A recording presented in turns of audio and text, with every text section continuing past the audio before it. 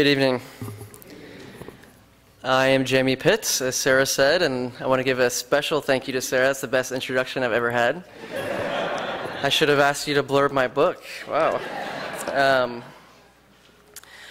I wanted to do something a little bit different than a sermon or a lecture, and so Janine and I collaborated on kind of a worship experience. So we thought this was appropriate since it's the opening session and I'm going to talk about baptism. So you're going to be immersed, hopefully. And I do invite you into an immersive experience, into the immersion in the Holy Spirit. And I'm going to come up 4 times and give short meditations, but that'll be intertwined with scripture and song and some different actions that you'll find out about. So we're very excited. So again, I invite you into this place of meditation. This week's theme of seeing Jesus trades on the common use of visual metaphors for human knowledge. In the Bible, these metaphors are perhaps pushed to their furthest extent in John's Gospel, where Jesus is portrayed as the light come into the world so that we might believe. But these visual metaphors can be found throughout our canon. From Psalms and Proverbs, for instance, we get the familiar language about God's word being a lamp unto our feet. And all 4 gospel writers relate Jesus' healing of the blind to faith and discipleship. Beyond the Jewish and Christian traditions, Hindus celebrate Diwali, the Festival of Lights, during the darkest part of the year. And mystical Muslims meditate on the Ayat an-Nur, the light verse that describes Allah as all-knowing divine light. When 18th century philosophers wanted to signal their devotion to reason, they raised up the banner of enlightenment. In daily speech, we reference light bulbs going off in our heads. We say that we see when we understand something, and at times we ask one another to gain perspective on a situation, or to try to see things through a different lens. When we ask Jesus to help us to see, and when we ask for help so that we might see Jesus, we are employing metaphorical language for human knowledge. Our primary concern, in other words, is neither the physical state of our eyes nor the reception of a vision of Jesus. We may hope for and welcome these more literal seeings, but I would suggest that our request for vision expresses a deeper longing to know Jesus and to know the world as Jesus knows it. Furthermore, the knowledge we seek is not simply an accumulation of facts, but an intimate relationship with incarnate love, and a loving, lovely way of being in the world that emerges out of that relationship. In short, when we ask Jesus to help us see and ask to see Jesus, we are asking to be disciples of Jesus, and thus to have our way of understanding and acting in the world transformed. So these comments may be enough to justify my turning your attention in this initial session to baptism. Anabaptists, after all, understand baptism as the gateway into discipleship, a declaration to the world and pledge to the church of our intention to follow Jesus as part of the disciplined community of believers. Moreover, the 4th century Cappadocian theologian Gregory Nazianzus wrote of baptism as an illumination that sheds upon the baptized the light of knowledge of God's will. Therefore, we can, and tonight we will, reflect on how undergoing baptism is crucial to the process of coming to see Jesus for help with our sight, as well as to the process of learning to see Jesus. Yet there is a more direct connection between sight and baptism in Mark's account of Jesus' baptism. As Sunitha read, Mark says that just as Jesus was coming up out of the water, he saw the heavens torn apart and the Spirit descending like a dove on him. This vision, together with the Father's words of affirmation, then propelled Jesus into a period of wilderness testing, and from there to his mission of announcing and incarnating the good news of God's reign through the power of the Holy Spirit. So if we're going to ask how baptism, sight, and seeing Jesus are related, we might then inquire into how we baptized disciples might see what Jesus saw at his baptism. We might investigate the significance of our own baptisms for how we see Jesus in particular. We might ask, what happens to us when we go under the water? How is it that we too, through baptism, can see the Spirit descending, empowering us to survive the wilderness and join Jesus' mission? I explore these questions tonight in a series of short meditations that tie together various threads of biblical, systematic, and historical theologies. At the heart of my reflections are three biblical passages. The first, which we've just heard, is Mark's narration of Jesus' baptism. This passage gives us insight into a biblical theology of baptismal seeing. At baptism, we come to see as Jesus saw at his baptism. As I've indicated, we have come to see the heavens open, the Spirit come down, and this seeing transforms us and launches us into ministry. In order to answer the question about what happens to us in baptism, about what happens under the water that enables us to see differently, I look to a second passage, which is Colossians chapters 1 and 2, and I'll read these back to front. Colossians 2 describes baptism as a process of being buried with Christ in his death, and then being raised to new life with him in his resurrection. In this new life, we are free from the rulers and authorities who previously condemned us, and we are now able to discern with wisdom what is proper conduct, doctrine, and ritual. As this new life is a sharing in the resurrection life of Christ, we must look to the depiction of the exalted Christ in Colossians 1. It is this exalted Jesus, I contend, that we see through baptism. And this vision of Jesus transforms our vision of everything. Finally, the third biblical passage I consider is the story in Exodus 14 of the Israelites crossing the Red Sea. Interpreters have long used the Exodus story as a baptismal metaphor. And here I want to draw attention to how our deadly submersion under the water is at once a liberative passage through the water. In light of the use of Exodus by African American composers of spirituals and Black and Latin American liberation theologians, this story can help clarify how baptismal seeing transforms on a social and material level, as well as a personal and spiritual level. Seeing Jesus with baptismal eyes is to see the ongoing slavery and oppression that characterizes our world, to see paths to liberation, and to begin to tread those paths with Jesus in the Spirit's power. This emphasis on concrete liberation brings us back to Mark's gospel, which shows Jesus freeing a wide variety of captives and inviting his disciples to do the same. We who have gone under the water share this invitation.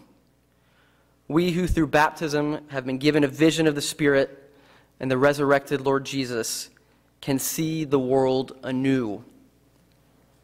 In seeing it anew, we know it differently and may act in it differently, so that every captive might be freed, every broken body healed, and every despairing spirit restored. So we say, help us to see Jesus. Help us to see Jesus. We can imagine the fleeing Israelites crowded up against the Red Sea as Pharaoh's armies descended upon them. Panic sets in. Doubt. Why had Yahweh brought them out here just for them to be killed?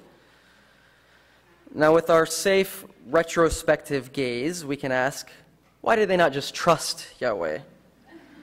Were these not the same people who had seen Yahweh rain plague after plague after plague upon Egypt until Pharaoh let them go? Were these not the same people who had seen Yahweh's terrible Passover guarantee their escape? Were these not the same people who had since been accompanied by a pillar of cloud and a pillar of fire? Shouldn't they have been confident that there, between an army and the sea, Yahweh would rescue them again? We might further ask why they weren't a little bit more pragmatic and just swam for it. At least the water would have given them some options, a possibility of escape from sword and spear, or so we might think. Aside from the technical problems of swimming across a large body of water en masse with elders and small children, there is also the problem that the sea in the Hebrew imagination was hardly a benign or even a neutral force. The sea was the place of raging storms and deadly chaos, of the deep, the Tehom or abyss, from which there was no return. For the Israelites that day, the water offered no hope, no respite from their imminent demise at the hands of Pharaoh's army. Better, they thought, to have remained slaves in Egypt than to perish in the wilderness. The New Testament image of baptism as a death or a burial partake of a similar watery imagination. In baptism, we are drowned, our lives undone in the deep waters. Given that for the early Christians, baptism signaled a radical transition from one form of life to another, it was indeed a kind of death. The baptismal waters, too, were to be feared, which may help explain why over time lengthy catechetical processes come before baptism. You don't want to enter those waters unadvisedly. Exorcism, fasting, training in the Christian life and doctrine were taken as necessary precautions and preparations. For many Anabaptists, baptism has become a mandatory rite of passage that is often devoid of significant meaning.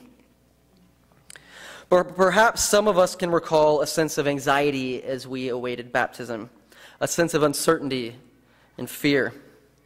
Perhaps we, somewhat like the Israelites, wondered if we weren't doing just fine before we approached water's edge, thank you very much. If maybe that old way of life wasn't comfortable enough after all. If maybe that old way of seeing wasn't clear enough after all. Such hesitations would have been appropriate in the build-up to what amounts really to a death ritual. Even a life of brutal exploitation and enslavement can, though not always, be preferred to certain death. Our life instincts kick in, and we will do almost anything for a few more gasps of air, no matter how bitter and polluted it may be. Both Moses and John the Baptist offer assurances of God's deliverance against the appearance of impending demise. Do not be afraid, Moses declares. Yahweh will fight for you. Repent, John calls. The one who is endowed with the Holy Spirit of God is coming. In each case, deliverance comes by entering the waters. Faith is required. Trust that new liberated life is to be found by going under the water, by entering the place of death. And so Moses stretches out his hand over the sea. And so Jesus comes from Nazareth of Galilee to the Jordan. And so we stand at the edge, looking over the baptismal waters, preparing for our burial.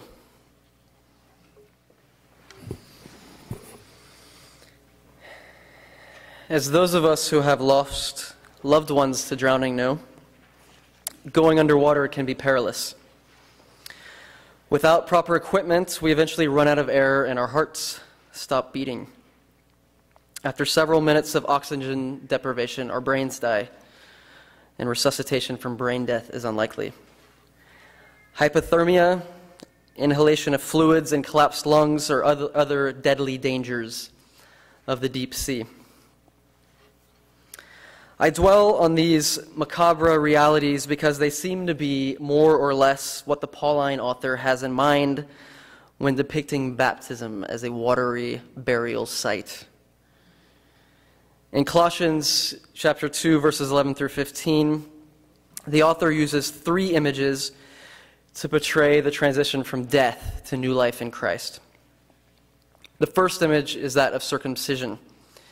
Just as that ritual removes old flesh, life in Christ requires the removal of the body of flesh, of our former identifications and habits.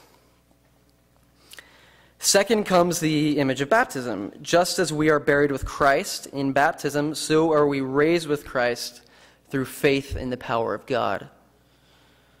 Third, just as the previous regime of rulers and authorities had condemned and executed us for our many trespasses, so we are now forgiven and restored to life by God, who has disarmed, mocked, and triumphed over those rulers and authorities. Our burial and baptism, therefore, is likened to a painful mutilation of the flesh and to execution.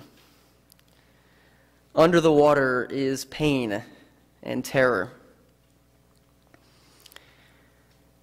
Short of death or blackout, visual impairment underwater is far less scary, yet potentially quite serious in its implications.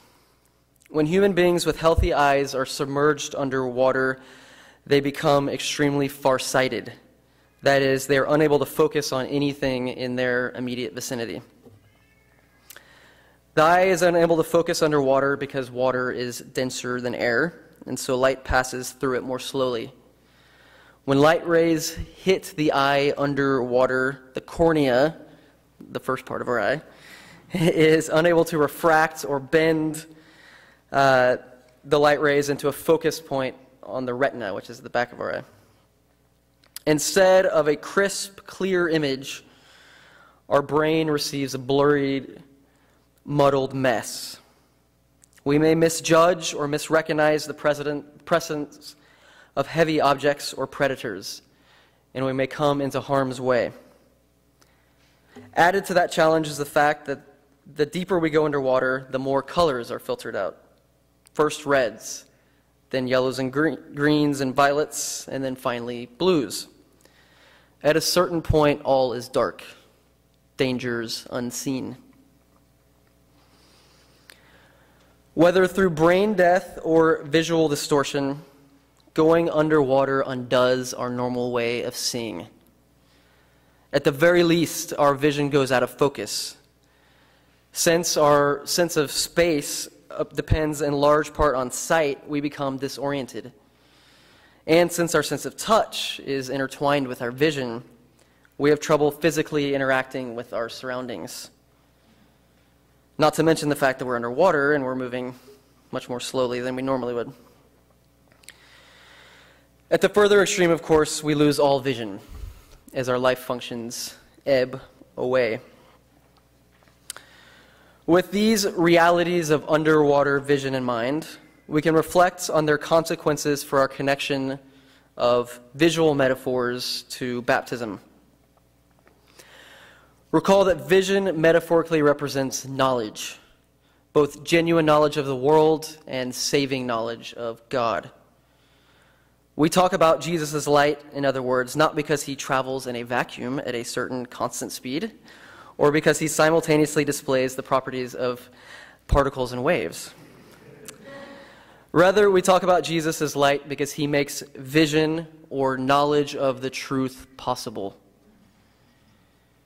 If light and vision are distorted and extinguished underwater, then, metaphorically speaking, so too is our knowledge of God and world. For the Israelites, their knowledge of God was determined by their long enslavement under the Egyptians. As we've seen, even when Yahweh had provided it for them repeatedly, on the edge of the water, they were yet filled with doubt. Many biblical scholars contend that it was only through the liberating experience of the Exodus that the Israelites came to affirm Yahweh as Creator God. The liberating God is the Creator God. That vision of God was learned only by responding in faith to God's call and going through the water.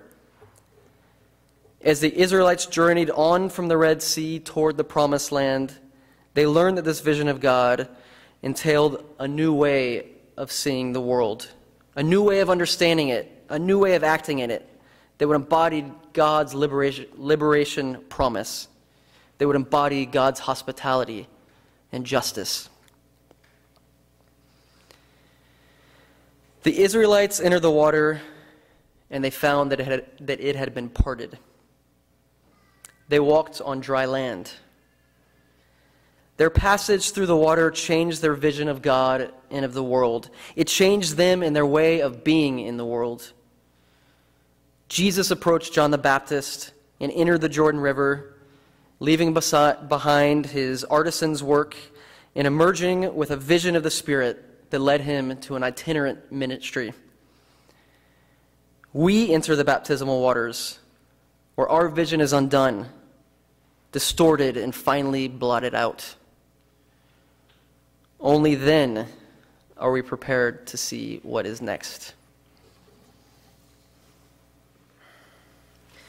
The early 3rd century North African theologian Tertullian is often remembered for his ethical severity and sober-mindedness. That memory is somewhat undermined by his weird and wonderful treatise called On Baptism. This treatise includes the speculation that since matter catches the qualities of whatever overhangs it, water is holy because it catches the holiness of the Holy Spirit who hovered over it or overhung it at creation. If you know what that means, please come and tell me at some point. Although, according to Tertullian, shady founts, unfrequented brooks, and water sources used in pagan rituals can be corrupted by the evil spirits that linger near them, invoking God's name over any water calls down the Holy Spirit for a fresh impartation of holiness. Thus, sanctified, holy waters can be used to cleanse and sanctify the spiritually stained human soul in baptism. Here, Tertullian uses the principle that spiritual matter can cleanse spiritual matter. Tertullian is also, to elucidate this, draws an analogy between the angel at the pool of Bethesda in John chapter 5 and the Holy Spirit at the baptismal font. Just as the angel was sent by God to heal the sick through their immersion into the water of the pool, so the Holy Spirit is sent to the baptismal waters for our salvation. We may find Tertullian's speculations confusing or perhaps amusing, but we should pay close attention to his baptismal theology. And when I say we should pay close attention, I mean us, we Anabaptists, we inheritors of a baptismal theology that is very, very different from Tertullian's. Although Tertullian himself experienced a dramatic conversion, in his treatise on baptism, he does not emphasize, as we might, the decision of believers to signal their faith decision publicly. What then does he emphasize? First, that baptism partakes of the goodness of God's creation. Had the Spirit not hovered over the waters at creation, then water would not be a suitable material for baptism. But since the Spirit did hover over the waters of creation, all water may be sanctified, and it may be used to sanctify in baptism. Second, Tertullian emphasizes that what happens when we wash in the baptismal waters is the work of God through the Holy Spirit. Although he says some strange things about the spiritual capacities of water, ultimately it is not for Tertullian the water that saves us, but rather it is God working through the Spirit in baptism, in the waters, to cleanse us from sin, to heal and renew us, to restore us to the image of God, and to overcome death. Tertullian's baptismal theology can be put simply that God gives us a gift in baptism. The water itself is a gift, as is the Holy Spirit and the transformation wrought in us by the Holy Spirit. I say that we Anabaptists need to hear this because we've inherited a baptismal theology that often emphasizes only our decision to be baptized in order to fulfill Christ's command and to testify to our intent to follow him. Obedience to Christ and public witness are laudable and right reasons to seek baptism, but they are not the only reasons. The other reasons concern what God has promised to do to us in baptism. This language of God promising to do something to us in baptism probably makes us nervous. It sounds a lot like the Catholic teaching that the sacraments work no matter what, no matter the holiness of the ordained person who is administering them, no matter the holiness of the believer who is receiving them. 16th century Anabaptist leader Pilgrim Marpeck also rejected this no matter what teaching. Yet he also insisted that it was possible to unite the inner meaning of baptism with its external form. If, he argued, we come to baptism with a desire for it, with a desire to be cleansed and saved by God as we go under the water, then we can emerge transformed by God. This transformation occurs not because of the strength of our own desire, which itself is a gift from God, but because God will meet us under the water, pulling us down into our grave, and then raising us up out of the water into new life. Like Tertullian's, Marpeck's baptismal theology has it that God gives us a gift in baptism if we will receive it. The gift given to the Israelites was the concrete gift of liberation from slavery, a new liberated form of life as encapsulated in the Torah and the hope for and journey toward the promised land. To Jesus rising out of the waters of the Jordan was given the vision of the torn heavens and the Spirit descending, as well as the voice of the Father affirming and confirming Jesus' identity as his chosen, beloved Messiah. That vision and voice, as we've discussed, then provides the foundation of Jesus' ministry. And what about us? I presume that all of us here have been baptized. Did any of us experience radical political liberation upon baptism? In baptism, did we come to see how we are entangled in the exploitation of humans, other animals, and indeed the entire natural order? Did God liberate us from these entanglements, giving us a new way of seeing? Did we see the Spirit and hear the voice of God? Were we launched into wilderness testing in Spirit-empowered ministry? Perhaps those things happened to one or two of us? No? Okay.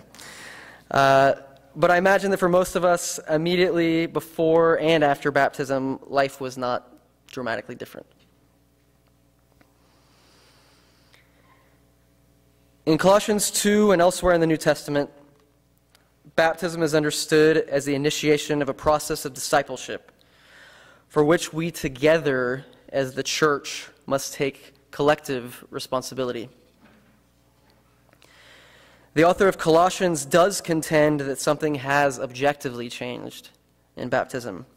We have been buried and raised into a new life in Christ. Our sight has been ruined and renewed. Presumably, Christians' failure to fully embrace the baptismal life is worthy of condemnation. It may even lead us to doubt whether or not we are truly baptized, truly delivered from slavery into the liberated life. Yet Colossians' author focuses on the objective transformation brought about by baptism in order to encourage believers to righteousness, to spur us on to a right seeing of and acting in the world. In light, that seeing is in light of our participation in Christ's resurrection life. Resurrection life is our baptismal gift from God. When we climbed out of the river or the pool or the bathtub, or we raised our heads after water was poured or sprinkled onto it, we received the possibility of a new way of seeing God in world. We received the possibility of a restoration of our vision. Insofar as this vision occurs in and through solidarity with the risen Christ, we see what he sees, including the Spirit, the Holy Spirit that descended upon him after his baptism.